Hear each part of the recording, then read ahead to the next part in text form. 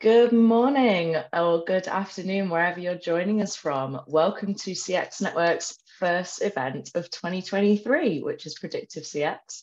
We're kicking off today with a fireside chat between our editor-in-chief, Mel Mingas, and the head of data analytics and AI at McDonald's, Tarv Nijjar. Please do stick around for the sessions afterwards. We've got a really good program in store. And just two things to be aware of before I hand straight over to Mel and Tarv. The first thing to note is that there is a survey at the end of the session. Please do go ahead and fill that out if you can. It'll only take a couple of minutes. And secondly, this session is being recorded and it will be available on demand if you wanted to revisit any talking points after we're done. But for now, I'm going to hand straight over to Mel. Thanks so much, guys. Thanks, Chloe. So just a quick one today before we dive straight into the conversation with Tarv. For those who are watching this session live, you do have the chance to put your own questions to our speaker for this session. If you do want to do that, you can see a Q&A box on your screen, and we will address all the audience Q&As that we can at the end of the session. But without any further ado, today we are talking about how McDonald's uses data to gain a 360-degree view of its customer and build a seamless journey for that customer. Tarv, you are the global director, senior director, of CX transformation for data and analytics. So let's set the scene today by hearing a little bit about your role at McDonald's and the projects you've been driving recently. Yeah, thanks, Mel, and thanks to everybody at the CX Network for having me here today. It's great to be here and to be able to actually kick off this amazing event that you guys have got planned. So I've been at McDonald's just over a year, and obviously it's been a great time to join McDonald's, an amazing brand, and essentially 40,000 restaurants globally across 120 countries. 90% of the population in those countries visit McDonald's at least twice per year. So that's massive penetration from a brand point of view. And there's 2.2 million people that work across the business itself. So the sheer size and scale behind one brand is just phenomenal. So I came in, as I mentioned, just over a year ago, and I've got the pleasure of leading an amazing team. And we look after everything essentially from an analytics and reporting point of view, from thinking about running the business, that's information around on what's happened, transforming the business, and that's thinking about some of our areas such as digital and drive-through and delivery as well, and then of course grow the business, and that's looking at understanding ways that we can bring in incremental growth for McDonald's across the globe as well. Excellent. That's quite a wide remit. Well, as most people who are in this session already know, data is at the heart of customer personalization and predictive CX. And it also obviously contributes to that seamless, friction-free journey. So on that note, what data does McDonald's gather on its customers, and from where is that data sourced? Yeah, so I mean, that's a really direct question. I just want to take a step back and just give a holistic view first in terms of it's essentially, every single day there's data that is being processed through transactions. So there's transaction data within the restaurants, but we're obviously there's a three-legged stool, which is how we talk about it at McDonald's, that the corporate, part, which is where I work, obviously our suppliers who supply the amazing ingredients and food for us to be able to serve restaurants, serve customers in our restaurants, and of course the franchisees. And that's a really important part, obviously making the system work for the customers. But it doesn't necessarily mean that we have customer data on every single transaction. To have customer data, you've got to have consent to be able to understand, Mel, in certain sense of, how often you visit McDonald's and what you like purchasing from McDonald's, either for yourself or for your family. So I think there's been a great journey on understanding our customers at an individual level over the last few years, as we've launched quite late actually, in the sense of looking versus other QSRs, our loyalty programs, but also done massive in terms of now one of the biggest globally, just because of the actual affinity people have with the brand, to be able to actually know customers so that we can create relevant and personalized and frictionless experience experiences for all our customers. So really, really, important for me. One thing I've seen coming in a year ago, whereas I've obviously looked at externally what some other companies do and how they can actually be really smart in trying to understand buying and purchasing habits. I'm sure you've been there where you've been talking about something and then you get pushed an advert thinking, looking around, is somebody listening or spying on me? But there's a massive, huge layer of responsibility linked to the brand across the whole of McDonald's. So they won't do anything that isn't actually, a layer even above what we can do with data legally, which means that consent is up, first and foremost across everything in capturing customer data. That's really interesting. Okay, well, kind of looking at the customer journey now, we all know that memorable and seamless experiences are what customers want. What does a memorable and seamless experience look like for McDonald's? And how does the information that you're extracting support you in delivering that experience? Yeah, that's a great question. So if we think about McDonald's starting 68 years ago, the front door of the restaurant was the actual front door of the restaurant. But the world that we live in today, 68 years on, the front door of the restaurant can actually be your thumb on a mobile phone. So it's looking at all the different types of customer journeys that exist. And that might be the traditional going into the restaurant and obviously up to the front counter. That might be going into the restaurant and actually visiting one of our kiosks and placing your order on the kiosk. And that can also be done linked to your loyalty, so that actually you can then link whatever it is you're buying to your loyalty account and then redeem any points or gain and be rewarded with any points. So there's two areas of how you can actually make a McDonald's purchase there. And then of course there's the drive-through, which came a little bit later after we launched as a business, but obviously one of the largest and most convenient ways to purchase McDonald's.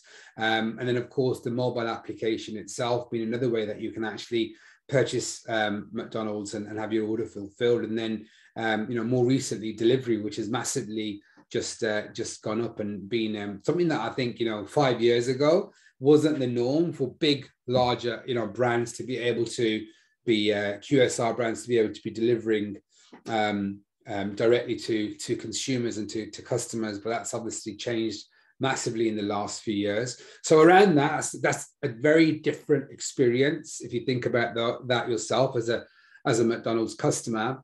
And then in each of those, there's something that we call our moments of truth. So we want to understand, before we actually think about the customer experience, to your point of seamless and memorable, what are the moments of truth? So it's about, now when you're thinking about going to McDonald's and kind of how can we help you when you're thinking about going to McDonald's as the first moment of truth. And the next one is when you're actually then ordering at McDonald's in all those areas and the ways I talked about, how can we deliver that seamless and memorable when you're actually ordering a McDonald's. And then the next one is obviously when you're paying and waiting for your McDonald's. How can we make it seamless and memorable when you're paying and waiting for your McDonald's and making sure that you are obviously have the right engagement at that stage. Then of course there's when you're collecting and receiving your McDonald's, how can we make sure that's also seamless and memorable? And 5, not forgetting when you're consuming your McDonald's, how can we make sure that the actual experience is seamless and memorable? So what I've just talked about there is the customer journeys, and obviously hopefully it will resonate with people that are joining us today and that have been to McDonald's, that they've actually gone through each of those at some point, hopefully more frequently. And then in addition to that, thinking about, okay, there's 5 different ways that we can think about helping to deliver a seamless and memorable customer experience. And also then, on top of that, we also think about it doesn't matter what we do as a business. I mean, that's important, but we've got to also think about the last point or the last mile of your interaction, essentially in a restaurant, is with our crew. One of the most important, we call our crew the restaurant team. So we also make sure that we understand their experience as well. So the crew or the restaurant experience, team experience, is essentially the customer experience. So we focus on both, not just one, to make sure we can make it seamless and memorable against both those things. So I've talked about the customer journeys as a kind of the highest level. Then I've talked about the 5 moments of truth, and I've kind of linked out to say, well, it's not just about the customer journey, which is really, really important in the experience there, but also the restaurant team experience, because they are obviously strongly correlated. And then finally, there's this piece where, I don't know if you know this, but today, the traditional way that we actually capture feedback on a customer experience is, when you've got your receipt, or you come away and you've had your McDonald's experience, there's actually a URL on there where you can actually go and complete a survey and actually give feedback about your McDonald's experience, whether it be on each of those customer journeys that I talked about at the top, or any of those moments of truth that I've talked about, or whether it be for yourself as a customer, or whether it be with any interaction from any of the restaurant teams and crew. That's great, and it's worked, and it's working, and it's rolled out across the majority of our 100+ markets. But at the same time, it's after the experience has taken place, Mel. So what we're actually doing, when you start thinking about predictive CX, it's about how can we think about ways to prevent an experience to happen that isn't seamless and memorable, or if something happens during a customer experience, how can we make it right and ensure that we are able to actually say that this wasn't the level that we wanted the experience to be to you as a customer today, but we recognize that and we're making it right. So those are the 2 areas of focus. And then finally, I've talked about to your earlier question about how many customers, how do we capture 360 degree data on our customers. I think we're in about 50 of our markets now from a loyalty point of view. So massive kind of speed in the sense of rolling out our loyalty programs, and some of them are more mature, and you have a lot of the population obviously using those, and in those markets you actually see the use of the app much higher versus some other markets where actually loyalty program is really, really new. I'm in the UK right now, and the UK, I think it's only been 4 months since the loyalty program has been launched, but growing rapidly. But the thing is, maybe mobile, the app isn't as highly used as maybe the kiosk or maybe delivery, which obviously shot through the roof during the pandemic. So it's thinking about the right level of experience at those layers that I talked about on a market by market basis as well, to be able to provide a consistent level of a seamless and memorable experience to customers. There's a lot of sources of information that you cited there. How do you actually, do you at all actually kind of join up what's happening between those different sources, whether it's, the receipts, survey data and the app data, for example? Is there a call to cross-reference your findings on those platforms?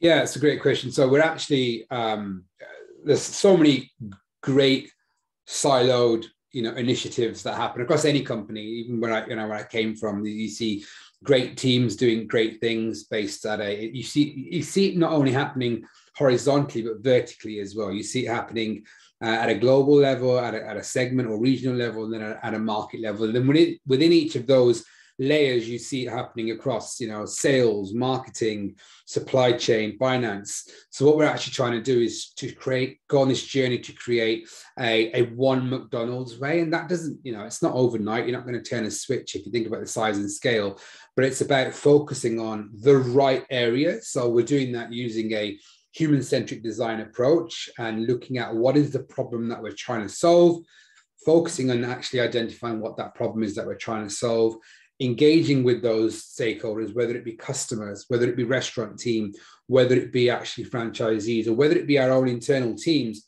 and understanding what's important to them, prioritizing all that using a desirability, viability, and feasibility approach. And that gives us a good prioritization order in being able to understand where do we start if you want to bring all these different siloed ways of working into one area and call it one source of truth. Okay, so we have, you have spoken about the McDonald's loyalty program in reference to what's been happening. But if we focus on that now for the next question, obviously there's a huge amount of customer information in these programs, and yours is actually one of the largest in the world. What does the rewards program play? What role does the rewards program play in your data strategy at present? Yeah, so I think we're on a journey of our data strategy, to be completely honest with you. At the same time, we have to make sure that we have the right governance and guardrails in place. That's first and foremost. So there's a lot of companies that maybe do more than they can or should, or maybe they sit on the actual fence when it comes to how can they actually use the customer data that they collect, and actually how they can actually then use that data. But as I said earlier on, there's a massive thing first and foremost before it comes into the strategy of how we're then going to use that. It's a sense of, what do our customers actually want? What are our customers actually giving us consent to be able to do? And essentially, it's about rewarding them and going back to very simply giving a seamless and memorable experience to all customers, and making sure that we do that first and foremost with our brand and all of our either our purpose of feeding and fostering communities, or our values of community, serve, integrity, family, and yeah, the fifth one, but it's gone from my brain. But that's first and foremost before we do anything on any of this stuff. Okay, so if we look at the kind of things that can be predicted and the things that maybe you've done in the past, some real life case studies, how are you using this data in real life? Yeah, it's a really good question. So I think the world that we live in today, there's a lot you can do with data, not customer data, but all types of data. Mm-hmm. So actually the mindset is around, and it was really good. I mean, in my last role before I joined McDonald's, I used to lead AI for a CPG, holistically, and we did some great things from predicting cancer in pets all the way through to creating a hedging strategy for buying our commodities. So really did some awesome stuff using artificial intelligence. And obviously everybody knows the big boom of what else is going on right now and different use cases of how AI is being used. So there's a lot you can actually do. What I said a year ago was, when I used to speak to somebody and meet people, they used to be like, oh, great, we've got an AI guy. We can do amazing forecasting. We can predict the future. And first and foremost, predicting the future is very difficult. I think Mark Twain, a famous author, said that years ago, and that hasn't changed. You can be better at doing it, but it's still difficult to actually absolutely predict the future.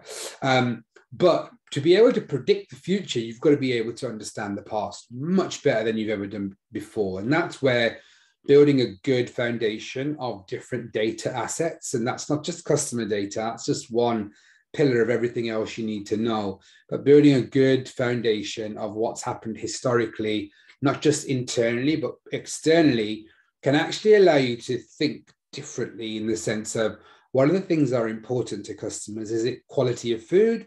Is it speed of service? Is it just the engagement with our employees and our crew? What is it that's actually most important to them? And then what you can actually do is you can start to say, okay, well, let's understand what's happened in the past, where let's just take, for example, speed of service, and understand in the past what happened where essentially Mel has been to McDonald's and maybe felt like the service that she experienced on that last visit to McDonald's wasn't as fast as she actually expects McDonald's to deliver. So with that, you do a few things. You can actually look at what happened, and that's using data and saying, well, okay, it was a Tuesday. It was a Tuesday evening. There was a sporting game on around the corner. It was raining.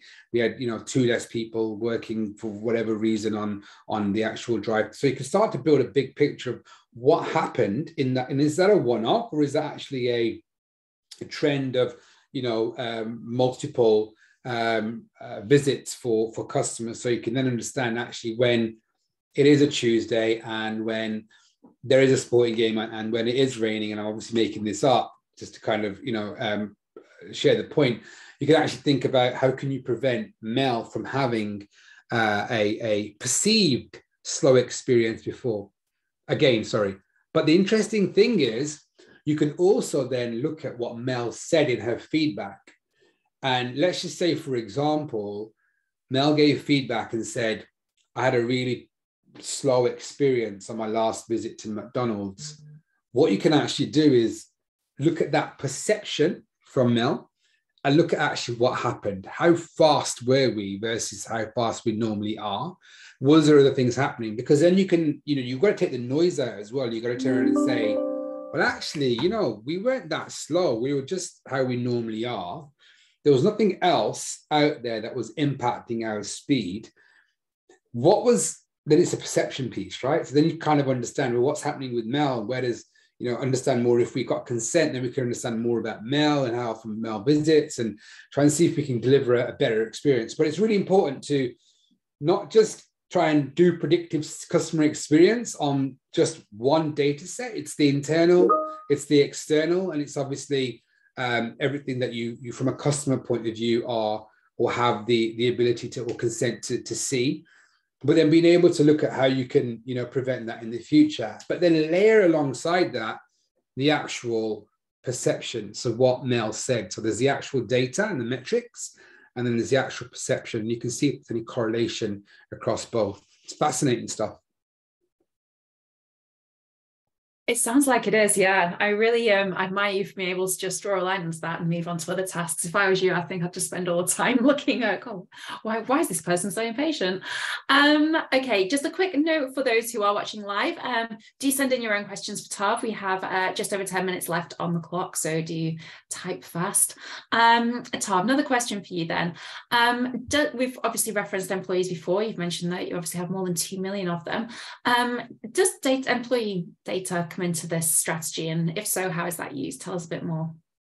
Yeah, I think I touched on it. And when I say employee data, I think I'm talking about our restaurant team and crew. So we obviously do, like many companies, understand and ask about crew engagement and obviously interaction, and understand from their point of view what's happening as well. Because I think it's only half the picture if you only ask the customer about their experience, and and obviously we're a customer first.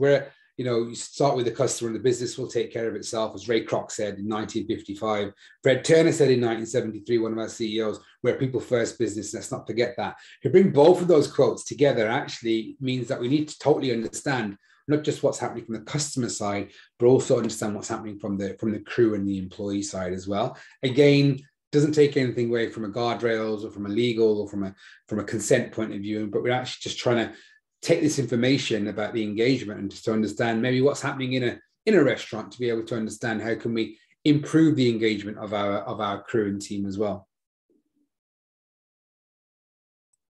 So you are obviously an expert in your field when it comes to data analytics, but learning is a lifelong process, and particularly in this fast-moving field. So what is the most surprising thing that you would say you have learned about how data can be used since you started at McDonald's? Yeah, so firstly, I wouldn't call myself an expert. I'm learning every single day, and I love learning with my team and learning from my team as well, and inspiring and being inspired and being able to grow every single day. So that's first and foremost, having that improved mindset to be able to be open to being surprised, which is your question, and obviously looking at things from a different point of view. And then moving to your question, I think it's just, the sheer size and scale of the brand is just phenomenal, and it's great. And people used to joke to me about a year ago that you'll eventually have ketchup running through your veins, and I think a year later, and I feel like it is, right, because you just get so close to the brand and proud of the brand as well, and some of the amazing things that that they are doing and do and have done. So it's really around, I think, understanding how we be responsible, but also how we be efficient to be able to create one McDonald's way. And that's, I think, where you're going to see the actual benefits of being able to do something once but do it well. I think even from a marketing campaign point of view, I think previously we did a lot of, I think probably still maybe some of brand or activation campaigns across different markets. But now there's been examples over the last couple of years of global campaigns which have been amazing. I think there was the BTS one, I think just before I joined, and then this year there was the want to go McDonald's, which is essentially the FIFA World Cup one. And then, you know, the fascinating one that I don't know if you guys have seen around Raising Your Arches, which is the new one that just launched. It's just amazing, right? Everything that's kind of relevant and you know, personal and obviously frictionless right the way across the brand. And being able to have the opportunity to be part of that brand and make sure that we're doing the right things to take McDonald's into the next 68 years. Fantastic. Okay, well then, final question from me. When it comes to using data to develop a relationship with your customers, what are your key pieces of advice for our network members today?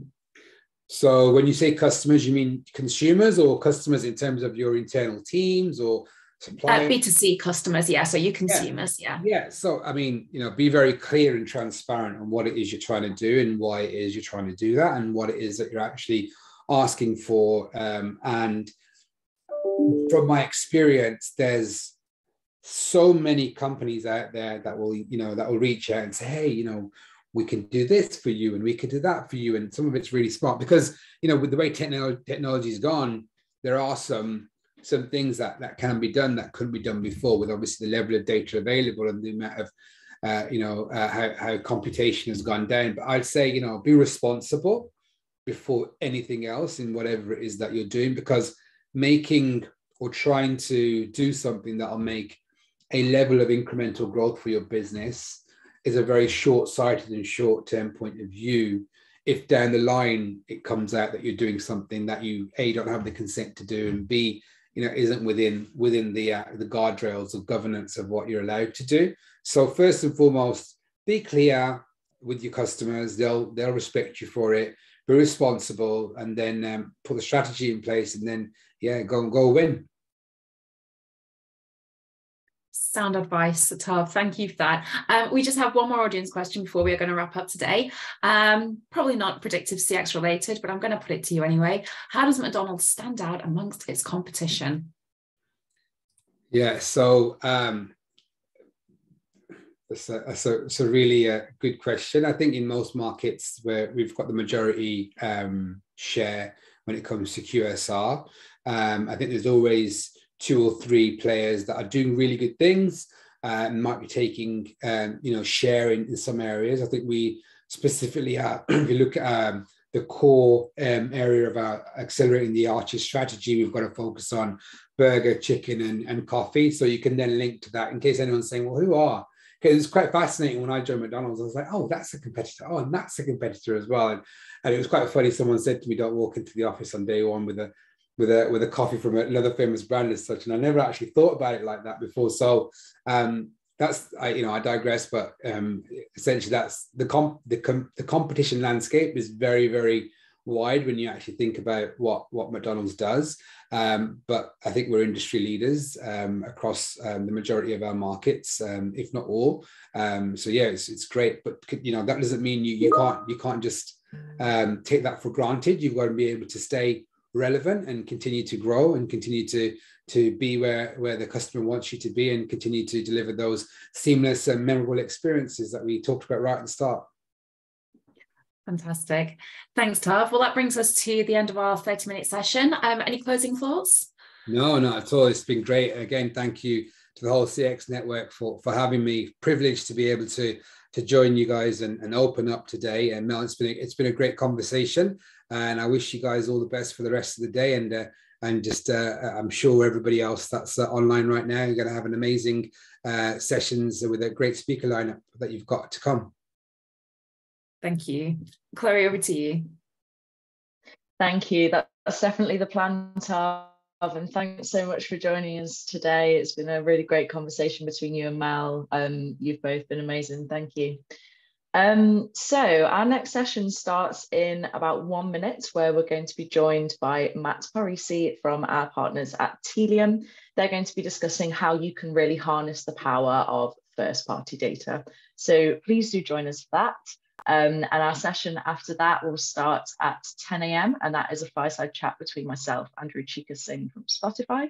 She's going to be discussing predictive data modeling, which is really interesting.